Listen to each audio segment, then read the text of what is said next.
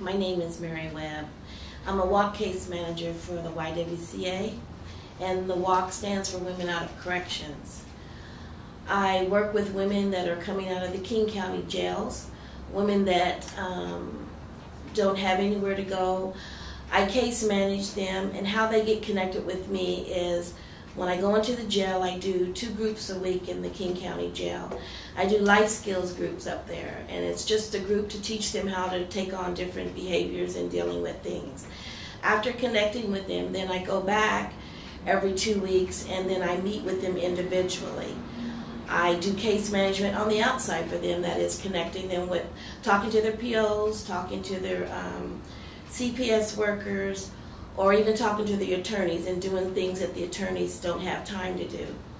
Even those that are already out and they are living elsewhere, I can still case manage them. The thing about my job is I'm a case manager for life, so if they don't see me for 2 years, they can always come back to me and I can always help them. What I do is this is a very intense program, and it has case management along with it. There's a 6 months housing here, and I house 4 women at a time. And what I do is I make sure that they're connected with mental health, drug treatment program, and that they're connected with a doctor, whatever they need. After that, then I sit down with them and we go over their service plan to find out what they need and how I can help them. We have housing here for 4 women, I'm sorry. And it's for 6 months without rent. They don't have to pay rent. And they have their own room, their own refrigerator, and they share the bathroom and the kitchen. Then after that, they meet with me 2 times a week. I try to set it up to where after they come from groups, then they see me in the afternoons. Those that are going to different drug and alcohol treatment, they have a different schedule, so I see them during the morning. They also have housekeeping, where their laundry can be done for them, and if they want their laundry done. If not, then they can keep their own laundry and do it themselves. Also, when they're seeing me, we go over a service plan again. We go over their goals each week to make sure they're meeting those goals and that they're doing what they're supposed to. I let them know that I'm not their mother and I'm not their dictator, but I'm just here to help them meet those goals to be successful. And after their 6 months, we try to find them permanent housing. And so far, we've got 7 people already in permanent housing. I have many success stories, but the success story that I really like to talk about is a woman that was in my program, and she kept having to go back to jail, and all the time she went back to jail, she wanted to give up. She came home one day, was packing her stuff, and I encouraged her not to go. And so in staying, she went through the program, she did everything the courts require to do, and she got her kids back to this day. She's in permanent housing. She is a success story. And many times we sit together and she talks about that, how she wanted to give up. This program is a help to those that really want to get their life together. We're trying to advocate for more rooms because I'm seeing that when I go to the jail, I find more people that are in need of this service. This service has helped many women. It's a time to come in. I know 6 months is not a long time for them to come in and get themselves together, but it's a start. It's enough time for them to reflect on what they really want to do. We take time with them. We know they might relapse, but we take time with them. We work with them. We work with them. And we work with them until they decide they don't want it. So we don't just put them out because, they're falling. We're their shoulder to help them make it to the end. There's so many success stories, but the program is geared to help them to get themselves together. I go to court with them for this moral support. Even those that are in jail, I go to court with them just for that support, if nothing else. Sometimes the judges and the attorneys are stunned that they have a case manager that's there to encourage them. And sometimes with the judge knowing that they have a case manager that's willing to work with them, he will not give them such a steep penalty on their charges. And I've seen this. The one that I talked about, my success story, they were going to put her back in jail, but when I went to court with her and explained to the judge that this housing she would lose if she went back, they worked with her. So this program is a program that has really worked. I mean, I go out there and I advocate for them if they have evictions. I try to advocate for them. Even when I'm trying to advocate, I'm trying to work out where I go to see apartment managers to see if at least we can work with one client, maybe every year or so like that, to get them into housing, because a lot of times people that have felonies, they can't get housing.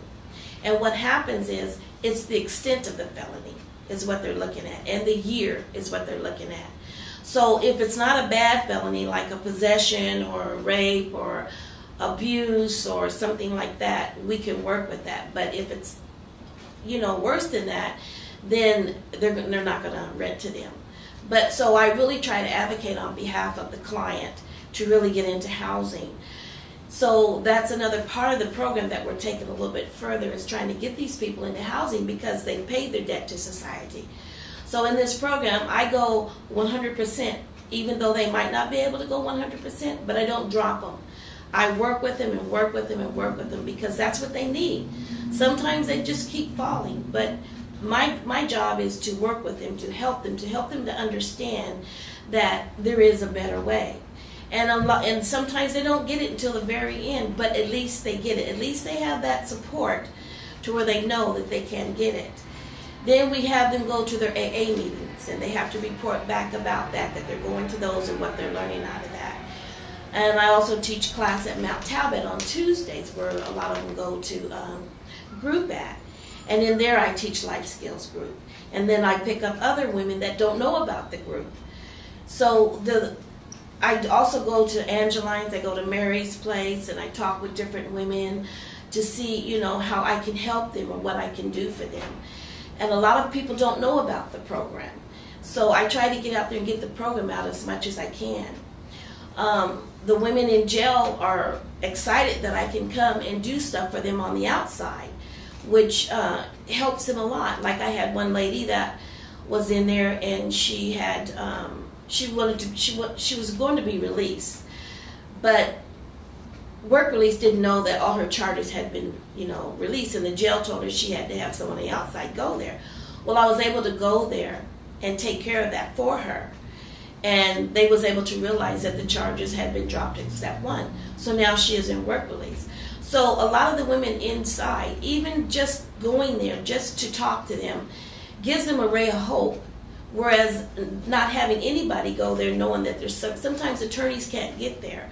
So by me going there, being able to talk to their attorneys is helping them a lot. I've seen the product of it. You know, I've seen what it does for them in there.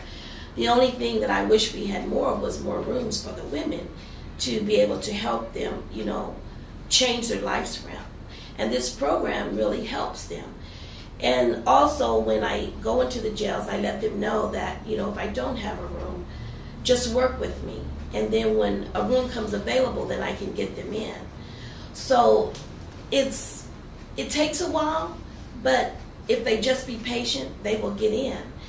And praying that we do get more rooms. So, you know, our program really works. I've seen the product of it. I've seen the women that I go visit. I do off-site visits. I go to their homes. I visit them. I call them up, take them to coffee. I call them up and invite them to group if they want to come to group. I mean, there's so much. I even give them bus tickets if they need bus tickets. If they need a voucher for clothing, I give them that. If they're in jail and they need clothing, I take them clothing. It's just, this program is such a good program for the women that are incarcerated. Now, if they're in the jail and they see me while I'm in the jail and they go to prison, I can still work with them. Our program is just set up for people incarcerated in the county jails so that it keeps them from reoffending. But the prisons, when they're coming out of the prison, I can't help them because that's not what we're set up for. The only way I can help them if they're coming out of prison is if they see me at the jail or they was in one of my groups. So that's how we're set up. But I would love to help those that are out of prison, but that's not what the contract is for. But I've seen so much that has been done for the women that I believe this program is a helpful program for women incarcerated. And I've even talked with social workers and talked with their psychiatrists, connected them with different agencies for counseling. I've seen the product of this job help those to become successful.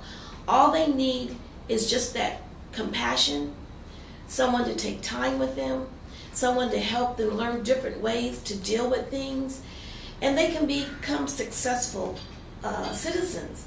But if you always downtrodden, beat them down all the time and not see the other side of where they're coming from. A lot of them are coming from abused homes.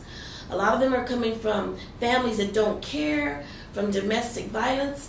But if you can help them work past that, you have a successful client.